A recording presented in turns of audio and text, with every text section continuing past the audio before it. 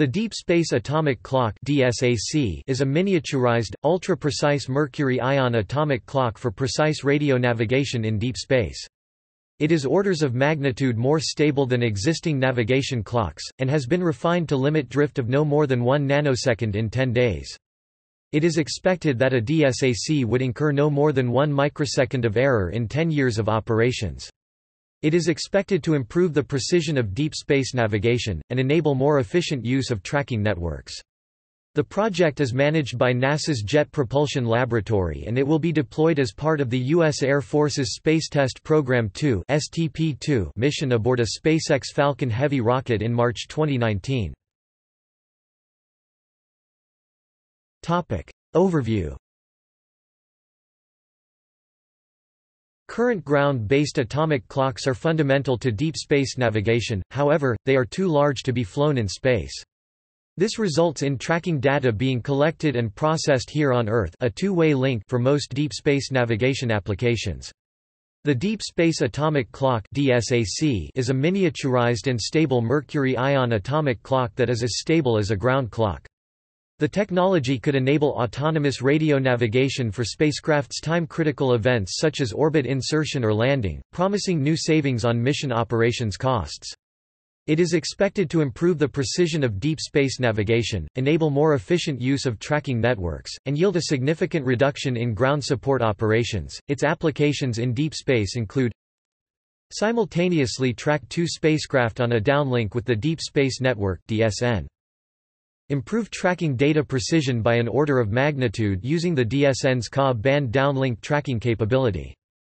Mitigate Ka-band's weather sensitivity as compared to two-way X-band by being able to switch from a weather-impacted receiving antenna to one in a different location with no tracking outages. Track longer by using a ground antenna's entire spacecraft viewing period.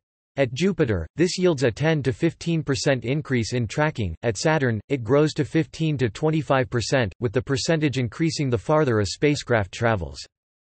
Make new discoveries as a Ka-band capable radio science instrument with a 10 times improvement in data precision for both gravity and occultation science and deliver more data because of one-way tracking's operational flexibility.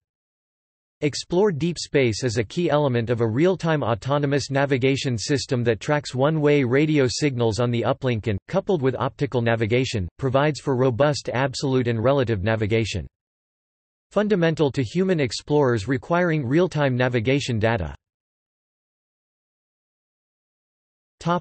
Principle and development. Over 20 years, engineers at NASA's Jet Propulsion Laboratory have been steadily improving and miniaturizing the mercury-ion trap atomic clock. The DSAC technology uses the property of mercury ion's hyperfine transition frequency at 40.50 GHz to effectively steer the frequency output of a quartz oscillator to a near-constant value. DSAC does this by confining the mercury ions with electric fields in a trap and protecting them by applying magnetic fields and shielding. Approximate dimensions: 29 × 26 × 23 cm, 11 × 10 × 9 inches. Mass: 17.5 kg, 39 pounds. Power: 44 watts. Development will include a test flight in low Earth orbit, while using GPS signals to demonstrate precision orbit determination and confirm its performance in radio navigation.